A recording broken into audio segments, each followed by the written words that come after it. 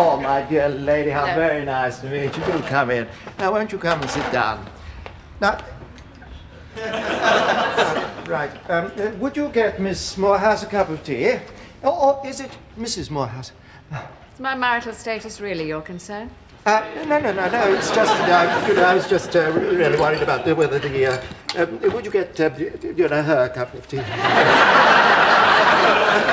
Now, what should I call you, Mrs. Morehouse? You can call me Agnes. What shall I call you? You can call me Sir Humphrey. Oh, my dear lady.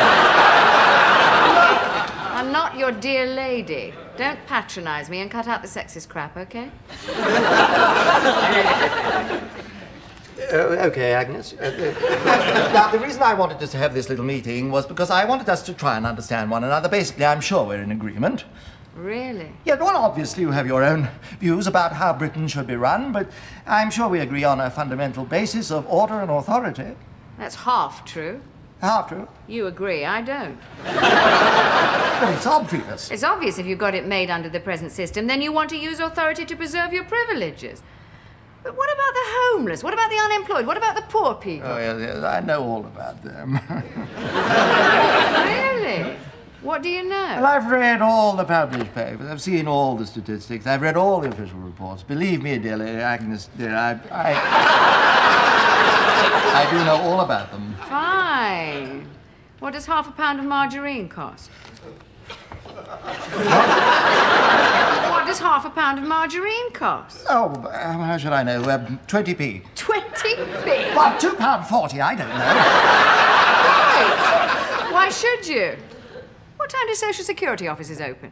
What are they? How long can you run a one-bar fire with 50 pence in the meter? I'm not entirely sure I follow. Of course you don't. If you knew that sort of thing, you wouldn't agree about using authority to support the system. Look, I do understand. I do sympathise. It'd be marvellous if there's no poverty, but we just don't have the resources to achieve that. Who hasn't? The nation. Really? Does this desk belong to the nation? This china? Porcelain. These portraits? Or are they your own? Of course not, the government property. Oh, good. They should fetch about, what, 80,000? That should keep 20-odd one-parent families for a year. Then what about your salary? That has nothing to do with it. Good. Then we'll have that, too.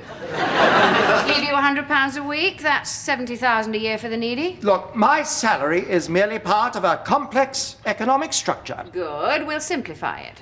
After all, you don't want to make a profit out of serving your country, do you? Ah, tea. Over here, I think. Very nice. Thank you so much. Shall I be mother?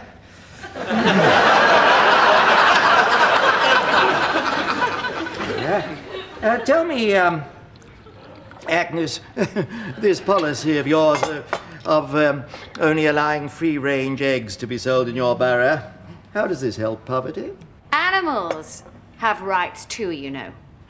A battery chicken's life isn't worth living. Would you want to spend your life packed in with 600 other desperate, squawking, smelly creatures, unable to breathe fresh air, unable to move, unable to stretch, unable to think? Certainly not. That's why I never stood for Parliament.